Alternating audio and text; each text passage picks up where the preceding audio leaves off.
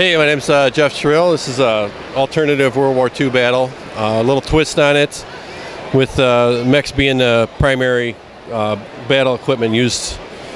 U.S. side, we got some of the lights here. This is the GP4 Roadrunner.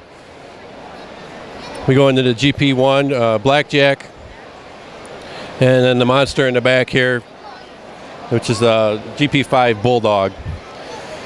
Support equipment in the back with a couple half track, and even though it's just an M3 light, it's just there to ward off any oncoming troops. Going to the German side, these are the new mechs. This is the German light. I'm still trying to come up with a name for him. And this is the brand new medium German mech.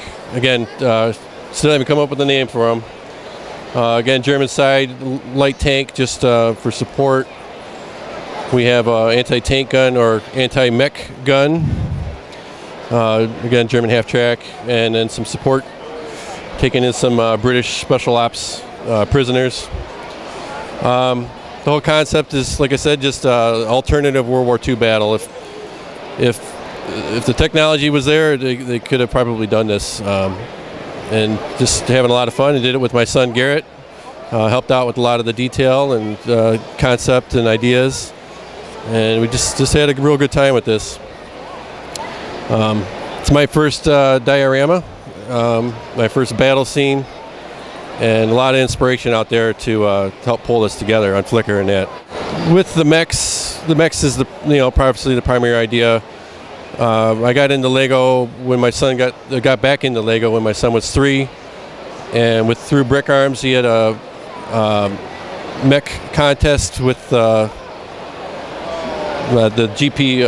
GP1 Blackjack, and it's proud enough to win first place with that, and it just really spawned from there.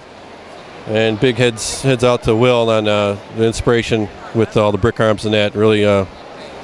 Really pushed this as far as my passion for mechs and things like that, and my passion for World War II and being able to mix them. It really turned out really well. What was the most challenging part of putting this all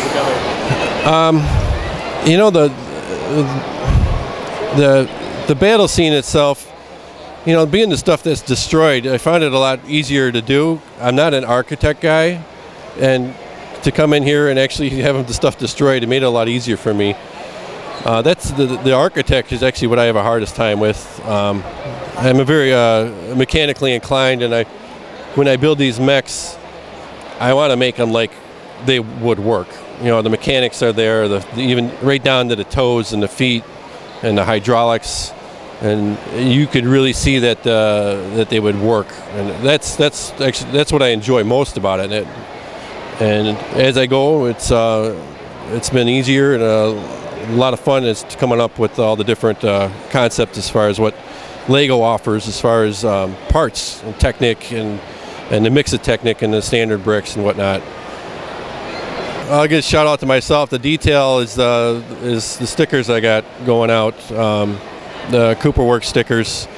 The mech we have here, the German mech, that's all just vinyl, and it's the custom stickers that we make. And I think it just really pulls to take a mech or anything and just be a standard gray. You can have a really good mock, but to throw the stickers on there and to throw a camo on there just takes it to a whole new level. And it really gives the model, whether it's a standalone or if it's in a diorama, it just really brings a lot of life to it.